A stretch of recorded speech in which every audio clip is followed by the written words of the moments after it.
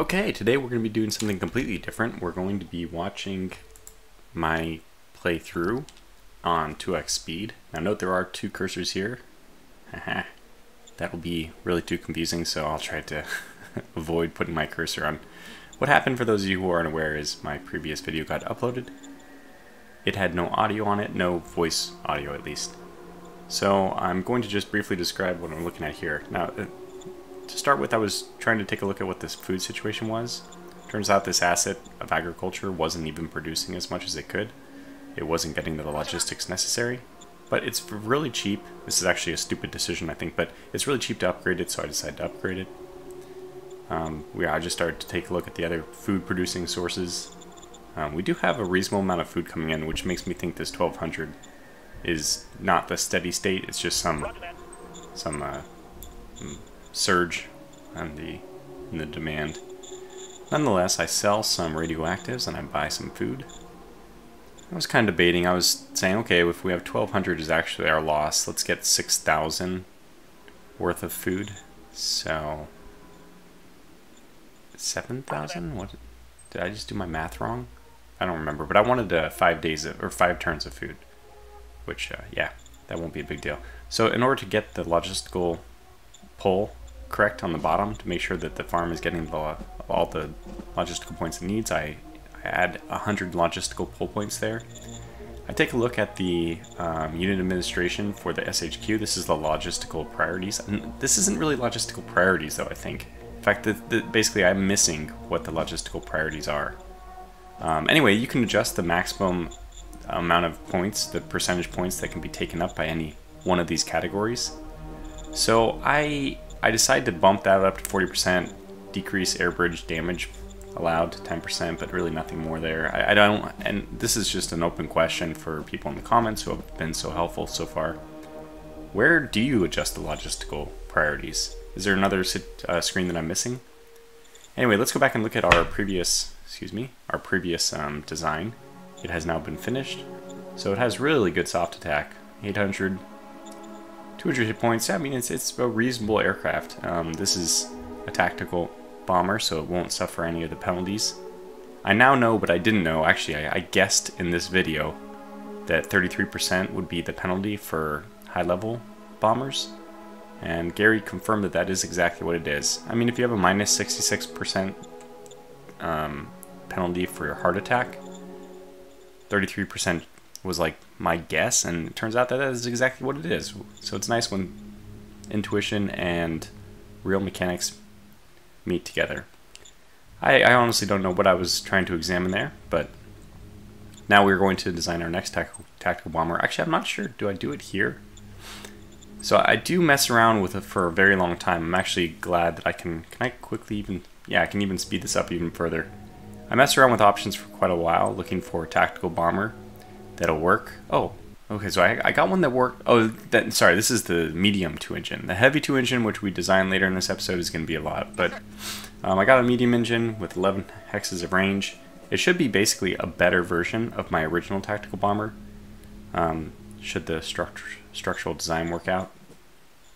Where am I at? Yeah, I'm at 2x. Okay, good. Let's see. So probably looking at the bomb load then. Did I get 10,000 on the latest one? I'm not sure. Anyways, I'm just going to try to briefly do this video because I realized that it got uploaded, so that's why I need to make use of higher time speeds as fast as possible. Whoops, that was the wrong button. So now we're going to look at the logistical pull points. I'm going to overrule Gogoyas' desired pull amount and set it just manually to 3k, so it doesn't keep going 4k, 5k, etc. And I'm guessing that the decrease in logistical points going to Gogoyas will better allow logistical points going over to the west where the troops need it. This, as I will find out, is not a correct assumption, but I'm not exactly sure why. I probably should have just studied the logistics a little bit more. This is for this video that I'm recording, the different turns that I do. This is probably one of the, it's really unfortunate the audio was lost, because this is probably one of the videos I prepared for the most in terms of gameplay off camera. to familiarize myself with what I think are the necessary moves. So now I'm going back and actually showing, oh, right, so the start of the video was I wanted to make a few changes, and now we're on to the next turn, which would very easily be lost on me if I wasn't, yeah. So those were changes I actually wanted to make at the end of the last video. So we had I never actually completed I'll use my mouse. I never used the decision. There was one decision that I had left from the last turn, so I absolutely had to do some work before. Now, and this is the start of a new turn where I'm just going to start moving some forces. The good news is our borders with Prefectoreso are basically perfectly established, which means I no longer need troops to secure them. So especially with the brigade, the official military forces, not the militia, those can withdraw, and I actually want to send all the militia to cover the radioactive zone, and to have my real brigade pull out to a more active front. Alternatively, I mean, I'm just thinking about this right now, I probably could have pushed forward with through the radioactive area. Anyway, what happened here? Water purification, and then discovery of high tech. Our new 2-engine bomber is done. And this heavy aircraft is going to be a disaster. Oh, operationalization of the armored led to discovering of the mechanized armored, which is really good. We got some gravimetric shield. I'm not sure what these do. And Vormatrax, I forgot his name, but Vorm, to me, I just remember him as Vorm. He pointed out that you don't actually know what these special gifts do until you put them on a unit. They just give you some general thing. Some general, like, oh, it's gonna put a shield on your unit, but it would be nice to kind of know a little bit more in detail what exactly that is. If it says, even if it wasn't a number, if it was, okay, new council here, but even if it was just like it's gonna increase their hit points against yeah, on the defense or something like that. I'm thinking about what council to do, and I'm basically saying that both of these aren't that good, but I'm going to use foreign council because I just don't think that we have much of a need for I don't even remember what the other council was. What was it? The spies one, yeah. So the spies one, we basically have, we don't really need the spies. I don't really know how to get good use out of those anyway. For model design council, this is a change. I'm going to move more towards models and less from discovery because we have no units to discover. I think I flashed it there. Now looking at the tech. What tech to do next for the economic council. We could go back and do the physical storage. We have all these, but really I'm going to choose high-tech industry here. Yes, sir. Because I think that we really need high-tech parts. Now this is going to be where I jump up to maybe 4x. This is going to be a lot of design. A lot. I'm going to try medium rocket engines for the first time, and my discovery with these is essentially you have to use much smaller wings and enormous, like truly enormous. But I tried every option I could with the super props, but I could not get any of those to stick. None of those are viable designs. So, you know, always the takeoff speed needed is higher than the ground speed I can achieve. So that is not viable. And with rockets you can get like 1,000 whatever for the ground speed, so that's not an issue. But the problem is you need, you know, 250,000 liter fuel tanks because the distance you can go is basically like 1 hex. And I just didn't like the idea of that. So I ended up going with some, well, this was in order to get 10 kilogram bomb load. I felt like I should be able to do this because I got a 10,000 liter, sorry, a 10,000 kilogram bomb bay on my medium heavy bomb, or my medium 2-engine bomber. So like to me it just made sense that I would have the ability to put that on my heavy bomber. Now, why would your heavy bomber have a lighter load? But with all this, it was not to be. Maybe I'll go down to 3x because it's making me nauseous trying to follow this. Yeah, so we had, whoa, go back. Pause. Oh, so I was able to get something out with 4 hexes. I think I actually go back and this isn't what I end up doing, but this is with 5. Okay, I must have already moved down to 5,000. kilogram bomb. Yeah, okay, so I actually chose that. So we're only going to get 5,000 kilograms, but let's just get that out there. And I probably need more efficient, but like I have jet engines coming up. Not that they're being researched yet. And this is another really cool thing with the order of battle. You get 5 tanks and 2 infantry on the brigade, but if you go corps and regiment, so corps full of regiments, you get 18 tanks and 10 infantry. And that's actually the best ratio, because I prefer a higher ratio of infantry to armor than the game allows you. So I really like that middle one, which means that ideally we'll be using the middle one. And this is where I'm looking at like hard attack versus soft attack. Do I want light armor with my mechanized force, or do I want medium armor? And this is an open question for the comment section as well. If I have regular for my priority on the Scion 2, which is an amazing gun, and I choose low priority on the all-rounder, what will the distribution be of those 500 tanks? Will I get 3 for the Scion 2 and 2 for the all-rounder? Because as far as I know, I think the way it works is if you choose it by default, if both of them are medium priority, you'll get 3 medium tanks and 2 of the assault guns. And because I mean that would be good for getting, you know, the mechanized, and the troops are going to add a lot of soft attack, so that might be what I would prefer. But just the Scion 2 is such a darn good gun. It so has huge amounts of soft attack that I would just really love to, yeah, I would love to have 3 of those in 2 of the tanks. Now, I actually sold metal. This is the first time I've ever done that, in this game at least. I mean, we know that metal's been a huge thing, and this is where I discovered that, oh yeah, something's gone horribly wrong. Because I don't have machine parts. So it turns out what I neglected to think about for the agriculture thing was it's going to require machine parts. But the reason why it wasn't constructed, I'm pretty sure, is not due to that. It's due to logistics. So, and I started looking at, okay, this is where I just made a huge mistake. I decided, you know what? It only takes 5 machine parts to build a high rail place. So we can probably get it if I just buy some more machine parts, or if I produce them by artisan.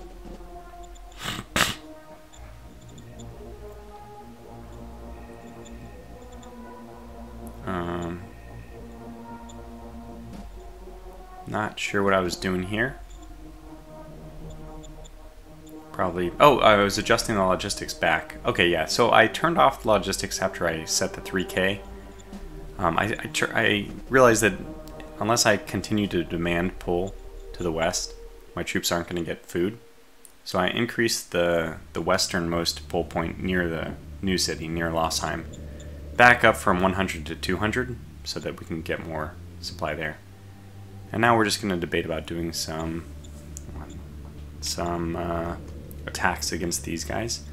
I don't have ammo with these howitzers, but I don't know how it works exactly. I thought if they're low on ammo that they just simply don't attack, but they do. It's kind of a mystery. I'm not sure exactly how that works. So I go ahead and bombard them with the regular infantry because these guys have ammunition. It says 66 out of 66 on the bottom.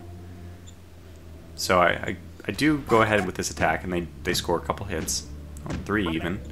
And that does some amount of damage. Let me slow this back down. This is a little more interesting. So I'm thinking about doing this attack, and then I'm like, well, why risk the Galactic Republic tanks, though? Because 5 to 1 is, you know, even though those are really strong units, we'd hate to lose it against an enemy that is going to slowly die off. So I decided, you know what the hell, let's just do it. Let's just use the artillery, and they were very effective. So what is the threshold of ammo? Is it, like, do they carry 2 turns of ammo, of battle ammo with them, so that when they're running low on ammo, but they're above half, you can still do the attack? And even then, with that massive amount of damage that I inflicted, I go back and I look at the city and I see that there's been no increase to danger or unrest due to enemy presence near the city. So I decided not to do this attack. So essentially we can wait. There's nothing driving us to do like a premature attack. We can just wait, bombard the crap out of them some more, and then attack them next turn instead. Okay, so in the west now I just want to cycle all my troops over, as I already mentioned, but I had already done that at the beginning. We had these troops, I'm going to keep them there still. Eventually Salzburg, but right now I have some other issues to sort out, basically the logistical situation.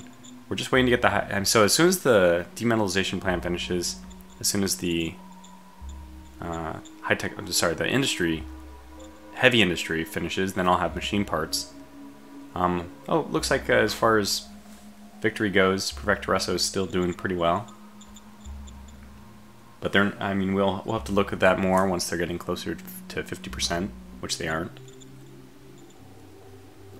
Yeah, and here's the production of machines. So I think I got 20 of them there, or 10 of them. Looks like 10. So this is a mistake. I was like, oh, look, it only takes 5. Do you see this? It only takes, let's go back. I'm not crazy. It only takes 5 machine parts to build. The cake is a lie. Unfortunately, this is not true at all. Which I find out the hard way. It's a really, really unfortunate bug here. So the way Vic does it, he lists the 5 there, but there's actually 2 categories of machine parts. The 5 that he lists there does not scale per tier. There's one that scales per tier, and guess how many machine parts it is per level? I even see it here. Oh wait, is this the next turn? Did we cut to the next turn? Yeah. Okay, so you can see that I'm at 0. So I'm going to kind of cut for this. My decision was I'm not going to do that. I'm going to come back. So I reloaded the game already. You can see I'm back. I went to a different universe. I reloaded the game, and I chose not to build that high-tech station. I think that was a good decision. So otherwise I would have had no machine parts. It's just very confusing. I mean, why Vic would you do that? Why would you show... So if you look at the details, you can see that it's 20 machine parts per tier. Which means for level 1 it's 25, not 5. Which is kind of a big difference. I spent a long time going through all these different councils, looking at each one of them. So this is again one of those episodes where I spent a lot of time off camera. So I wanted to really master the council budget. So I went through each one of these and we looked at where their budget's at. I made a separate spreadsheet actually. I'll probably talk about this better in the video, but I only added or subtracted 1% to people because they're already at, like, most of them are around 12%. So 1% of that is a pretty big change, you know, almost 10%. So I decided to really give this a good overview. Now, did I forget to do this? Yeah. So what I'm talking about here is Staff Council is working on mechanized. They're making good progress. No, but the military one is actually stuck. You can see personal armor optimization is at 83, and it was at 83 the term before as well, which means no progress was made. This is a linear technology, and I just need to get the military council person to do something else. So what I'm going to do is go and ask them to change their thing. So no more personal armor optimization. You aren't even making progress on it anymore. And I kind of looked through the different options. I think that we have like several good options here. I actually don't know. I mean, if people have their own thoughts on what's a good place to go. I think I ended up going with... Did I go with... Well, I don't remember what I went with. Did I go with laser rifles? Because we do have... Oh, no, guided RPG. I almost went with laser rifles, but guided RPG... So I went over to the assets, the management screen, and to the types to see like what I might unlock. Because right now our... Yeah, here it is. We don't have any types that we can discover. So the model design company, council is just waiting. So in order to... Yeah, give them something more to do, I want to start unlocking things, and guided RPG should just be 1 turn away, so we'll do that. This is the big change I went through, and I, you know, like I said, we can speed this up, but basically I think I go up 1. I have to lock these all, except for, so I have 3 that are going up and 3 that are going down. So Supreme's going down, economics going up, military's going up, model's going down. Is it paused? Oh, no. Okay, staff is going up and foreign's going down. And I wasn't sure who to give the percentage to. I'm reducing interior by 1, but I didn't know to give it to applied or Air Force, and I just talked about the applied council has a capability 5-person, so I'm just giving it to them because they have more capability. We hired a really good candidate for the new relations council. So she has high charisma, which is exactly what I wanted. Suitability of 42 is also really nice.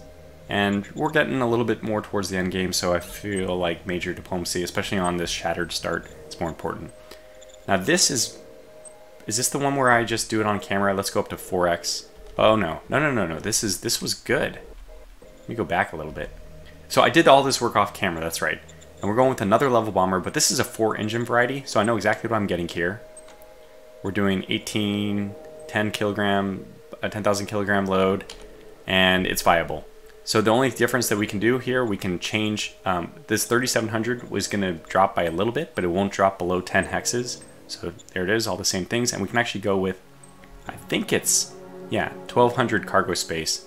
So it's not that we needed to, it just didn't affect the maximum airspeed. So I don't think it affects the combat stats at all. It just slightly decreases our maximum range, but the number of hexes stays the same, so I go with that. So that 4-engine tactical bomber is looking really good in my opinion. Oh, sorry, that was a level bomber. And it makes me want to go back and make the best tactical bomber I can. So I might do that with a 2-engine design. Although we might have already done one that's pretty good. Okay, so anyways, we're going to start choosing the democracy stuff. This is a really good turn as far as democracy profile goes. Even Paul Nash is happy. I was really surprised by that. He still isn't a fan of democracy, but he likes mind, so it made him happy. And there we go. So the profile here is just going to show a have-do procedure as a possibility, 6% per turn to get. And if we get that, that's the additional quality of life, so it's really good. And I was showing here that we are actually desperately in need of, of the improvement there. So, sorry if there's background noise. I just have to re-record this at a time when, you know, basically as quickly as possible. What's next? Okay, so I showed that this is just due to logistics, I think, that we're not... Oh, no, it did finish. Okay, so it finished. And machine parts aren't completely terrible. And I think the demetallization actually finished. And not only that, but we are only one solid turn away from... One sec. Well, anyways, that's basically it. I mean, I had to step away for a second there, but I lost my train of thought. We're at the end of the video. It is 20 seconds left in this 50-minute video, which at the speed that we're going is going to end very quickly. Well, now in 15 seconds. So, open questions for comments is, what's the best way of handling the logistics that I was dealing with over here? The situation with the SHQ. What's the best way of handling the pull points going to the correct thing? I did see the essentially the management of the percentages you can do, where it dictates the maximum percentage that can go to units or to go from SHQ to the zone or zone to SHQ. I could restrict that a little bit more, but I mean, I feel like you probably want all those things at a high maximum percentage. It's really not about what's the maximum limit, because if you have points left over, you always want them to go to that. And I don't know what the manual says on this. Maybe it says specifically that you can continue going to a higher amount beyond 40% if there's completely unused logistical points, but not knowing that, I'm scared to choose that option. So I really, what I want is not just a maximum percentage, I want a ratio, or really I think more a minimum percentage that can be allocated to it, that can be overridden by a different demand. So I'm not really sure the best way of managing the logistics. I'm not sure the best way of dealing with the rocket stuff. I'm trying to think what other open issues. The question about what that shield unique artifact does.